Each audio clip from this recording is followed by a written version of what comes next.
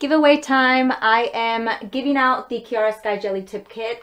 This is going to be for my last video's giveaway. If you do not know what I'm talking about, it's probably because you did not pay attention to the video or you did not watch it. So make sure you are subscribed, turn on your post notifications. I will be doing a giveaway on each of my videos. I am a nail hoarder and I'm trying to get rid of a bunch of my stuff that I do not use. So make sure you guys are tuned in. This is going to be limited. For the first 20 people that answer my question that I insert in the video, you guys are going to be entered into the giveaway. If you are a company wanting to sponsor any giveaways, email me. I would love to collab with a bunch of you guys. And we're just gonna go ahead and pick the winner. I'm gonna be inserting it onto the screen.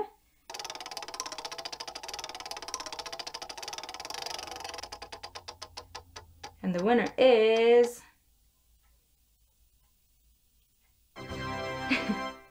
Martha Macias. Email me or message me on Instagram and I will get that sent out to you guys. Make sure you guys stay tuned, turn on your post notifications, and let's get right into the tutorial.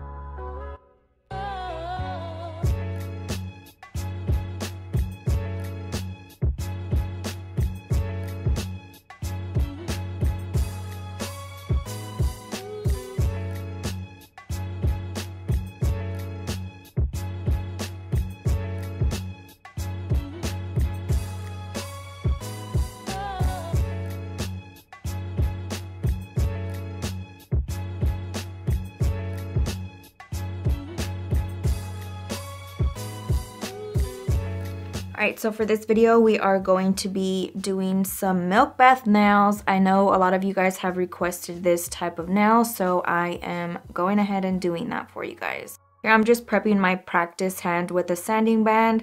I don't really need to do this, but I figured since I haven't worked on an actual client, I would include this step. This is basically how you prep the natural nail bed for the acrylic application. I'm going around the cuticle area ever so gently and then just removing the shine from the rest of the natural nail bed.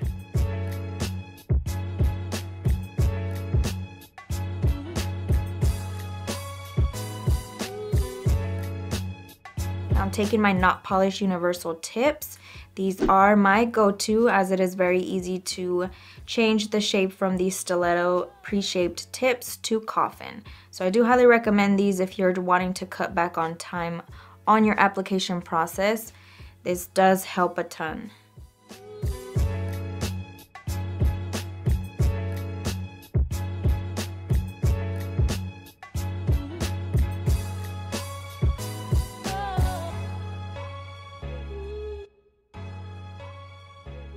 Now I'm taking my craft scissors and just clipping off that tip.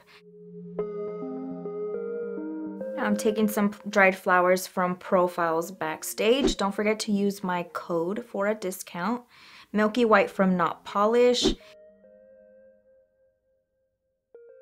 The monomer is from Profiles. And my acrylic brush is from Profiles as well. I'm just taking some of that white and applying it to the tip. So I start off with a very thin base. I like to apply a thin base of Milky White.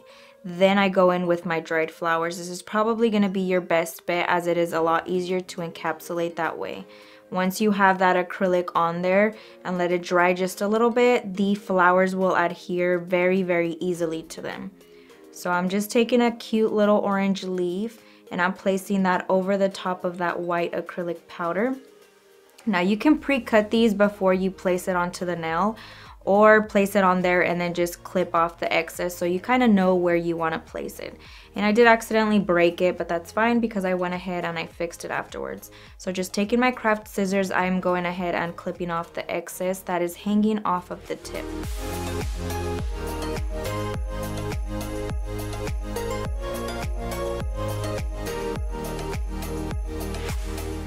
With my brush, I am able to just pick that right back up, flip it over, and fix it as if it was never broken.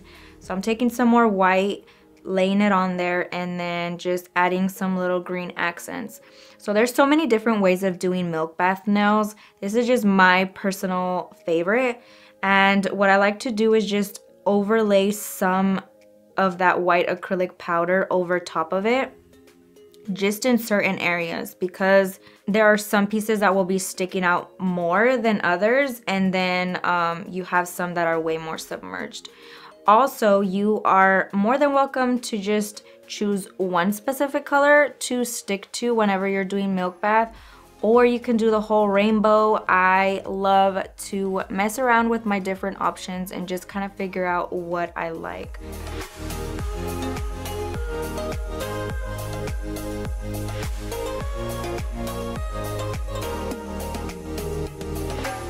These are from Profiles as well. They will be linked down below. And then I'm just kind of randomly placing them. I like to give you guys options, you guys know that. So I'm basically just showing you what it would look like to stick to one color and then adding a little bit of foil in there. Now I went ahead and encapsulated this specific nail just because I kind of wanted to see what it was gonna look like whenever I was done encapsulating it. Now I'm taking some more white on that ring finger and placing it again on the tip. That is going to be our base for it to adhere.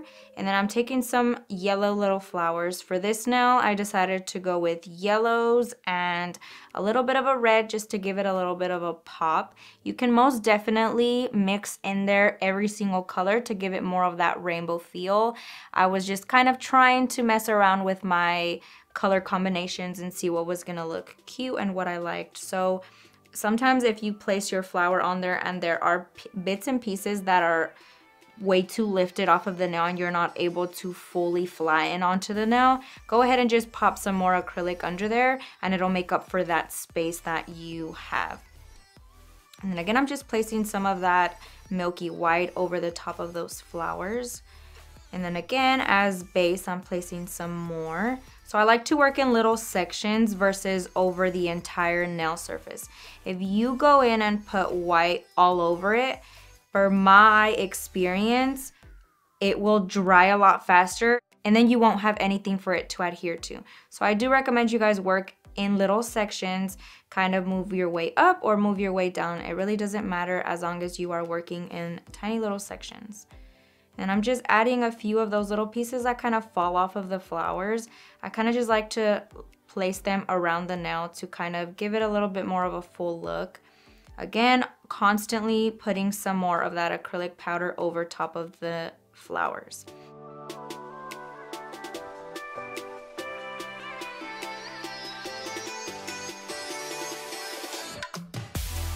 So to me, the feel of a Milky Bath nail is a lot of the flowers are submerged into the milk and then some little pieces are kind of popping outside of the milk over top of it. So that's kind of what I'm trying to mimic here as best as I can.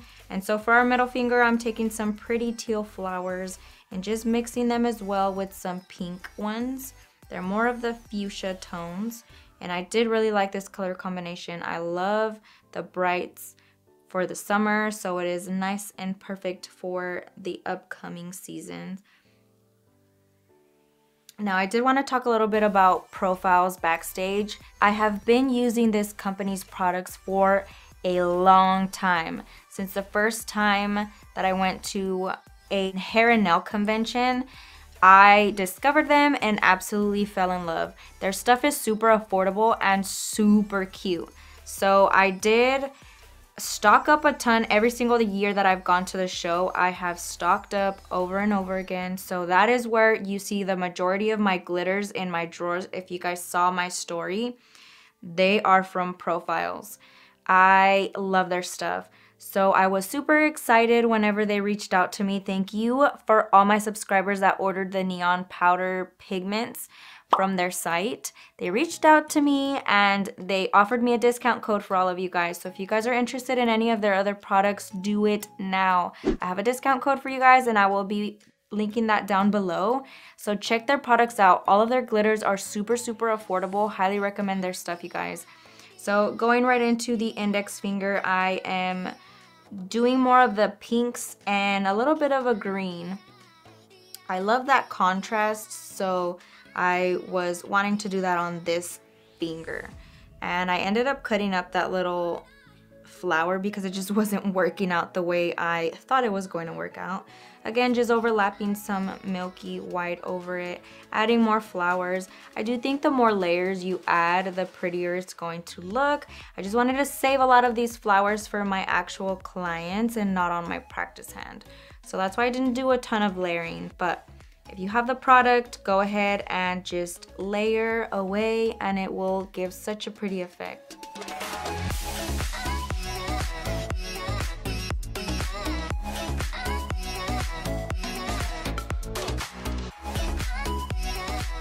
And I do like discovering new products. And so this brush, you guys know I've been using the same one for like 3 years. This brush is so good, so I am really excited to share that with you guys. I do really like it. It is equivalent to the brush that I have now, and I am super excited to be messing around with another brush other than my OG one. So I do recommend this one as well if you guys are looking for a new brush. And then I'm just going over the top of some of the brighter areas and trying to conceal it with a little bit more of that Milky White. And then I am going ahead and encapsulating the nails. We want to ensure that we protect that nail art, especially because we are using dried flowers in this. You want to make sure everything is nice and sealed.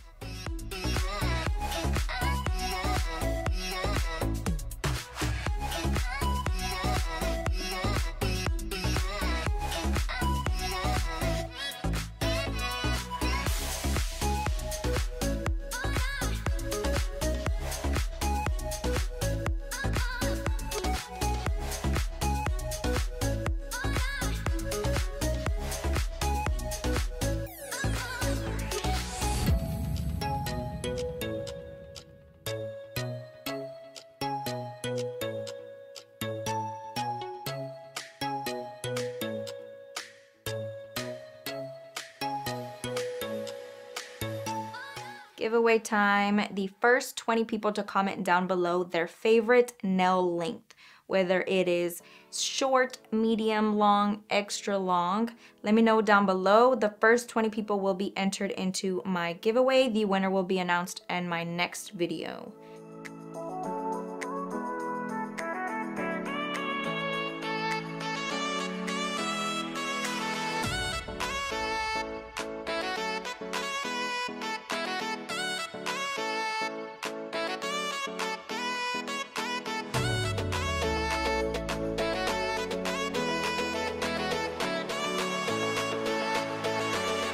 I'm taking my drill bit from combo number 2. These are from Not Polish, and I'm taking that flat top one. It is very, very fine, so I'm going to be using that for the entire nail surface. Now I'm taking the tiny little cuticle area one. This helps get your product nice and flush in the cuticle area, so I do highly recommend this one.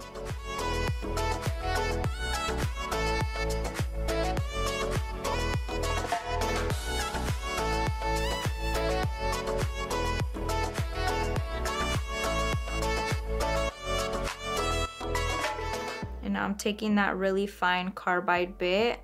Be careful with these because they do have a very sharp edge when it comes to those flat top ones. So be very, very careful. I don't really ever use this towards the cuticle because I am terrified of them.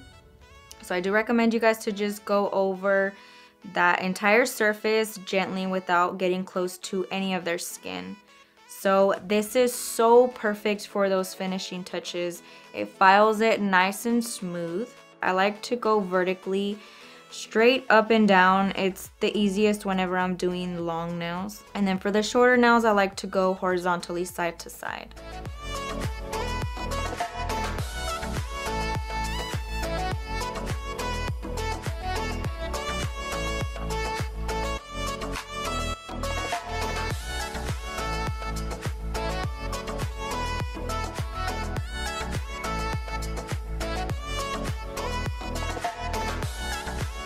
And then I'm taking my Tammy Taylor peel and stick hand file and just filing the sides of the nails. This is where we are going to be perfecting that shape.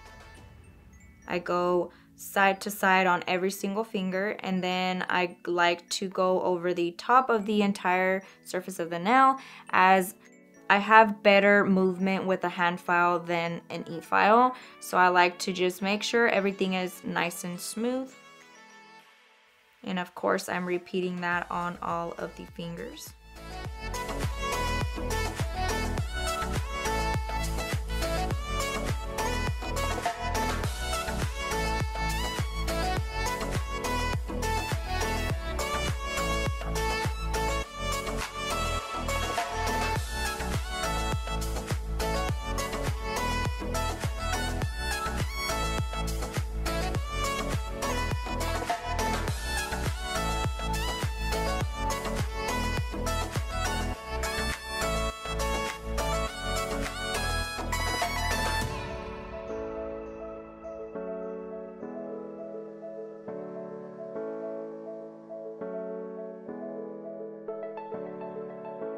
Now I'm just turning over that hand and perfecting that shape. I like to turn the hand around so I can see the client's perspective and make sure everything is nice and perfect.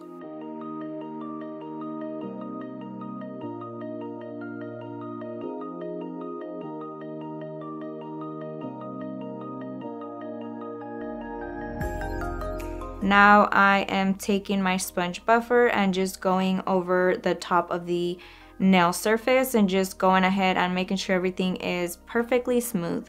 And then right after this step, I would typically have my client wash their hands, or I just cleanse with Swipe from Young Nails, only if I don't have the extra time for them to wash. And y'all already know I'm using my go-to Not Polish Gloss It for the shiny top coat. I am wanting that perfect shine for those milky nails. And then of course we cure this for 60 seconds to 90 seconds. This basically concludes this tutorial. Let me know what you guys think down below. Don't forget to like, share, comment, and subscribe, and I'll catch you guys next time.